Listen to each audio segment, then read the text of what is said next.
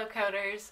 I wanted to talk to you about my experience becoming a developer, learning how to code, and landing my first development job. I know that just about every coder YouTuber out there has their own version of this story, and I wanted to share my unique story with you so that hopefully I can reflect back on it and give you some tips so you don't have the same shortcomings that I did.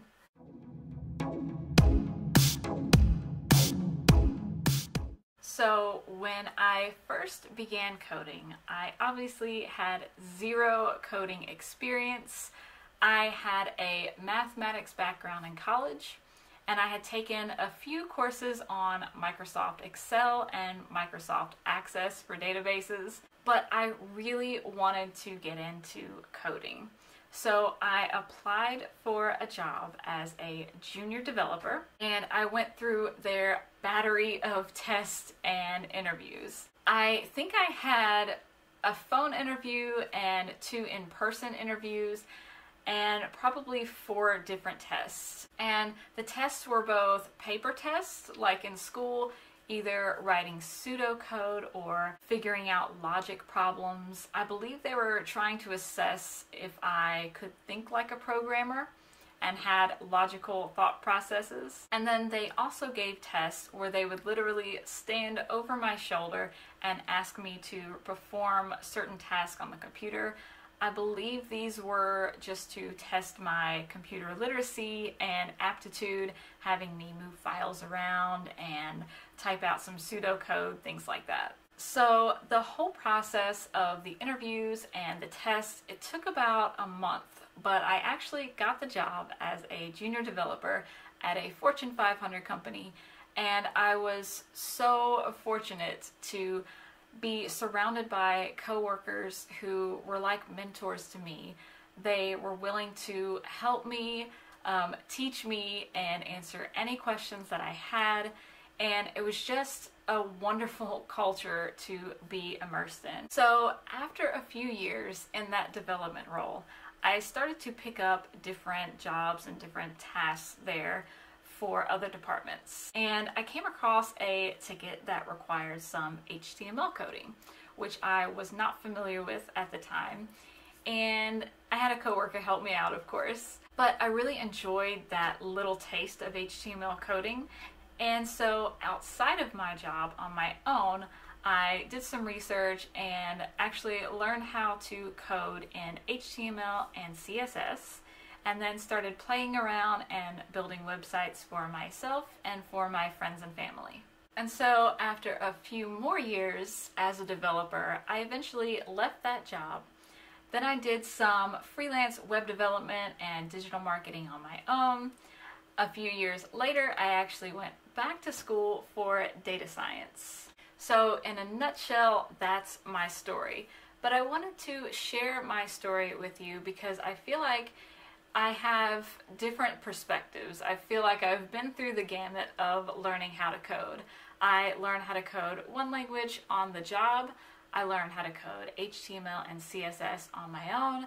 And then I also formally went to school to learn Python and all the data science libraries like NumPy, Pandas, TensorFlow, Keras, so many. So I know firsthand how scary it can be learning how to code, starting from ground zero with no experience. All those things, I've been through it. So I'm hoping that by sharing my story and reflecting back on some of those speed bumps and shortcomings, that I can share with you some tips that I wish I would have known before I started on my coding journey, and hopefully they will help you on yours.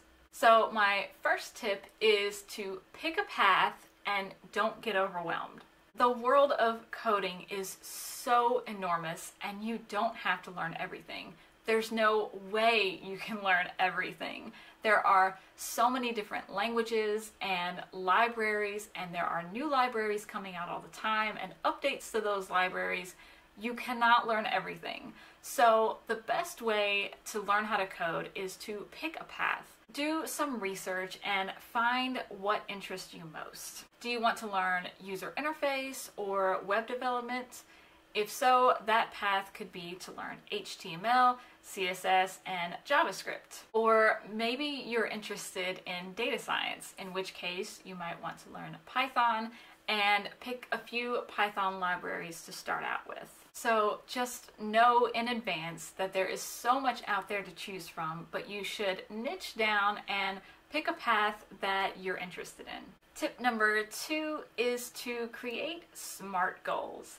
Now, I didn't learn about SMART goals until well after I had already started coding, but I use the SMART goal method in so many different areas of my life, and I find that for me personally, it helps me to achieve my goals. So SMART goals are a way to measure the attainability of your goal and help keep you on track. And these are scientifically proven methods to achieve a goal faster. And if you're not familiar with SMART goals or you'd like an example, then I will link in the description my video on SMART goals for those who are learning how to code. My next tip is to learn hands-on by doing. Now, there are so many tutorials and so many courses out there, and you can get stuck in this perpetual loop of watching tutorials or reading about code and not actually implementing it. So if you're a hands-on learner like myself, the best way is to watch a tutorial or go through a course and then implement it. So build things and build some more and build different versions of them. Watch a tutorial, then build it. Watch another one, build again. For me, this is hands down the best way to learn how to code. My next tip is to be persistent. It is really easy to forget what you learned if you are only coding once a month or every few months.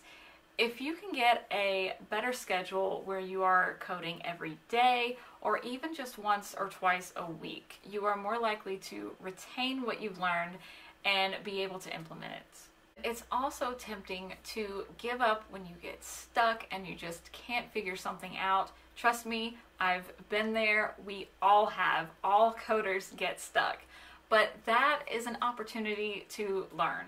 Google is your friend. There are so many other resources out there that can help you. There are plenty of videos and tutorials. When you get stuck on a piece of code, don't give up. There's plenty of help out there, so take advantage of it. And be a problem solver, not a problem acceptor.